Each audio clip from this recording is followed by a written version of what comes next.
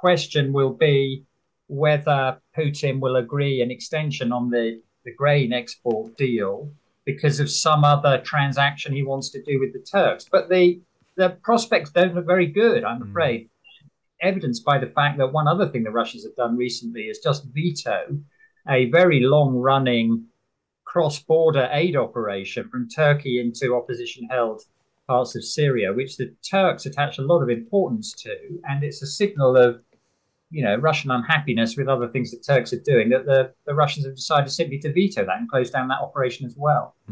Russia has been seen practicing seizing ships in the Black Sea, as well as bombarding Ukrainian grain facilities for a fourth day in a row, as they try to pressure Western nations to drop sanctions. The UN has warned the attacks could leave millions at risk of hunger and starvation and push food prices up. Sir Mark Lowcock was the United Nations Under-Secretary General for Humanitarian Affairs and Emergency Relief Coordinator between 2017 and 2021. Sir Mark, good morning. Good morning. It's good to speak to you this morning. I think, first of all, if we just start with the kind of the wider context and indeed the somewhat prolonged nature of this recent spike from Russia when it comes to attacking Ukrainian grain exports. What is your analysis on why this is happening and indeed the impact it is having?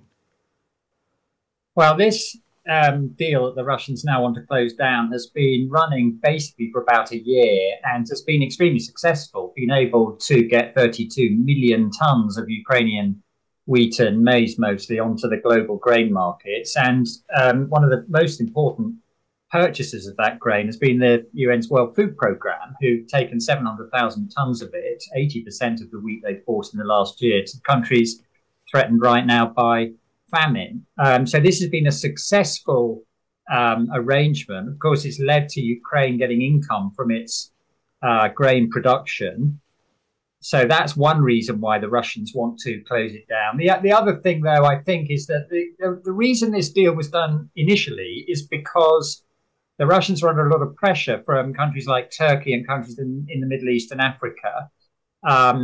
And the Russians are now a bit cross with the Turks over a few recent issues, acquiescing in Sweden joining NATO, the release of some Ukrainian soldiers. I think they'd come from Mariupol and being held in Turkey. So the Russians have taken a number of steps, of which this is one, to express their displeasure. And I'm afraid, because of the uptick in the bombing and the threats to military threats to ships in the Black Sea, I am not optimistic that this deal will be, will be rescued this time in the way it has been at various other points in the last year. In terms of the rescuing, of a potential rescuing or otherwise, of the deal, who could be the key players in that situation?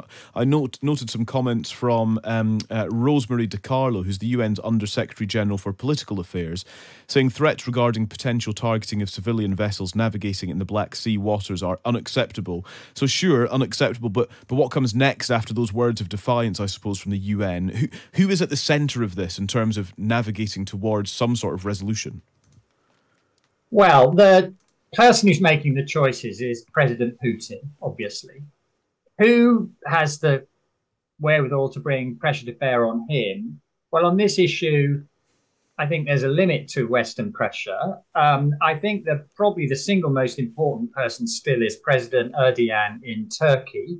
And the Turks and Russians still have lots of important ties and relationships. And the question will be whether Putin will agree an extension on the grain export deal because of some other transaction he wants to do with the Turks. But the prospects don't look very good, I'm afraid, evidenced by the fact that one other thing the Russians have done recently is just veto a very long-running cross-border aid operation from Turkey into opposition-held parts of Syria, which the Turks attach a lot of importance to. And it's a signal of, Russian unhappiness with other things that Turks are doing, that the Russians have decided simply to veto that and close down that operation as well. It's not unthinkable, is it, in this situation, that the whole thing backfires somewhat on Russia, that some of those that you've mentioned, Turkey, Middle Eastern countries, African countries, perhaps begin to question the strategy here when those are the countries that are being affected? Is there a scenario here, Sir Mark, where it could backfire on Putin, could backfire on Russia, and actually escalate things into a wider geographical way than we have seen up until now? There's no question that lots of countries in the Middle East, Asia, and Africa are very unhappy about what's going on. African leaders next week will be in St. Petersburg for an economic summit, which Putin is hosting. The phone lines will be quite hot at the moment in advance of that, and this topic is going to come up at the meeting as well. I think what we'll see is a bit more posturing from the Russians of, well, why don't you let us export our grain and our fertilizer, which they claim falsely is subject to sanctions. So we'll get that sort of posturing. But the truth is, unfortunately, the African countries do not have the kind of hard power or ability to take other steps that would be damaging to Putin. So this is really a soft power play from them. And soft power isn't something that Putin has a huge track record of particularly respecting. Really interesting to speak to you. Thank you very much. Thanks for joining our programme. That is Sir Mark Lowcock, who was the United Nations Under-Secretary-General for Humanitarian Affairs and Emergency Relief Coordinator between 2017 and 2021.